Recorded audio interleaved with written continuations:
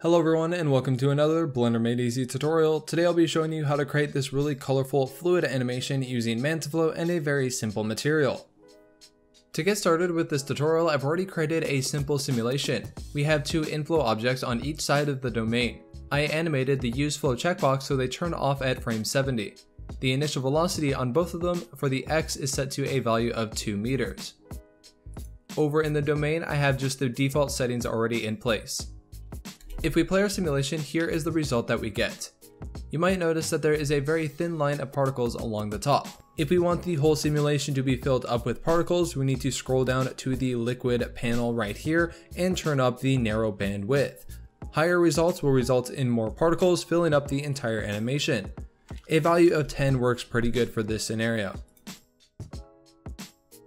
If you notice that your fluid seems to be gaining volume as it simulates, you might want to turn down the particle radius.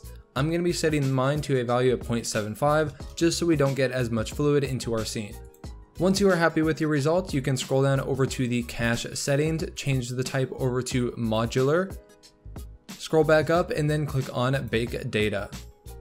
Our simulation has finished baking. Now we need an object to be the particles. For the object, I'm just going to be using an icosphere. I'm going to set these subdivisions down to a value of 1 right here in this menu.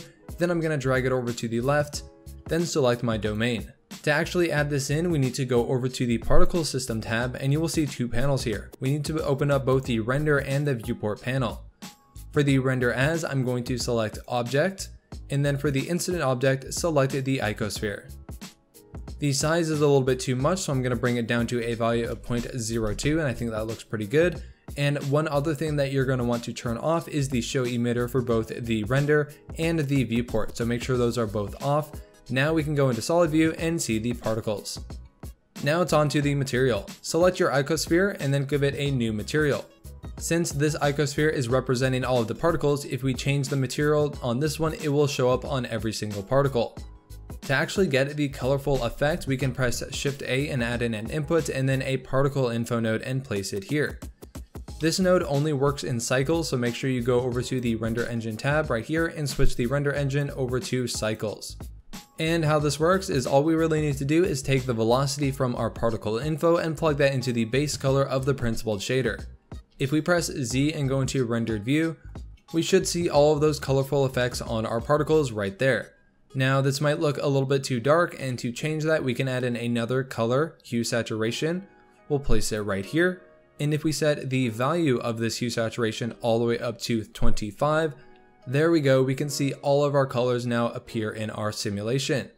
If you want to control the color a little bit more, you can add in a mix RGB node and place it right here, and switch the mode from mix over to color.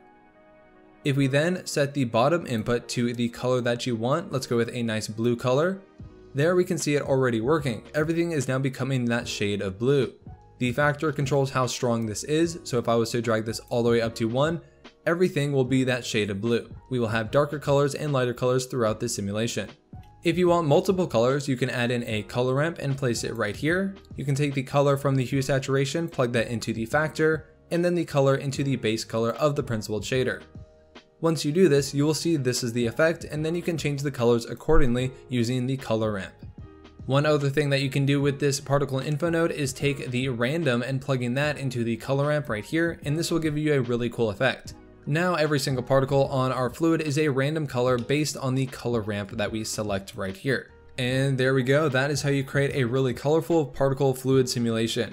I know this was a pretty quick tutorial, but I thought the result looks really cool and satisfying, so I wanted to share it. If you created your own simulation from this, make sure to tag me on Instagram at BlenderMadeEasy. But that's going to do it. Thank you very much for watching. Make sure you give a like and subscribe down below, and I will see you in the next one.